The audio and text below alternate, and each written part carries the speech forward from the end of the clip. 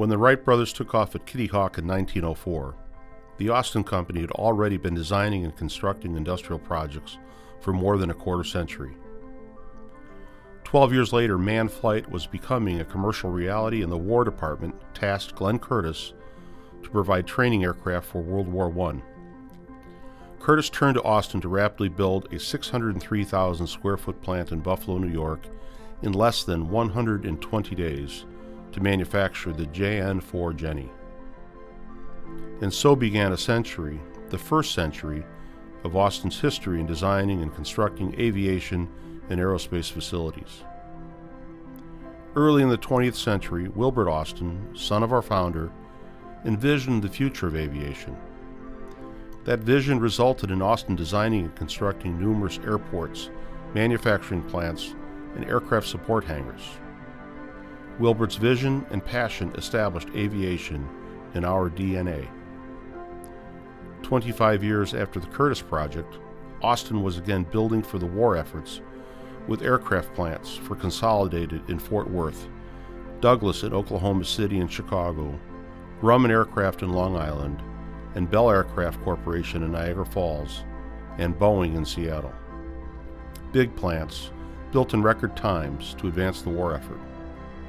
Over 20,000 construction workers were employed at nearly 100 building sites simultaneously. After the war, Austin continued its work building facilities for Boeing that created the famed 707 and 727 jets that changed commercial aviation.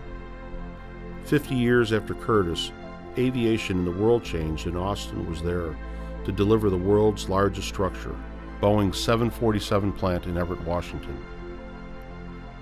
Construction of the plant is legendary. In 1966, Boeing bet the company on the massive 747, and in just 19 months, Austin planned, designed, and built the 2.5 million square foot wide-body plant in Everett. To accommodate the jets, the plant features multiple bays, each with a 360-foot clear span and a truss depth almost 4 stories tall to handle the loads. Austin expanded this enormous facility 2 more times to accommodate the assembly of the 767 and the 777 aircraft. The success of this work did not go unnoticed. Additional major projects were completed for Northrop Grumman, Lockheed Martin, McDonnell Douglas, and Raytheon. Maintenance hangars for United, Eastern, Alaska, Alitalia, and Continental Airlines, and many others. More aircraft have been assembled in Austin-built facilities than in facilities designed or built by any other contractor. In 1996, Boeing awarded Austin another massive project in Decatur, Alabama, to design and build the Delta IV rocket plant, a 1.5 million square foot plant that turns large sheets of aluminum into rockets that fly satellites into space.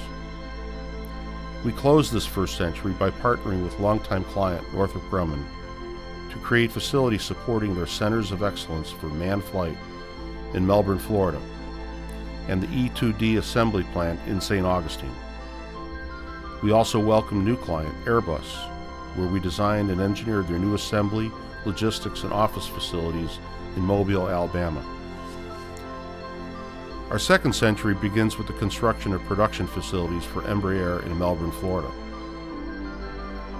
If the environment we build shapes our DNA, it is clear we are entering the next century of flight with a strong passion for excellence in building for the future of aviation and space travel. We are part of the industry's history, and we wonder what the next century will bring. One thing is for certain: Austin's first 100 years is a pretty good start.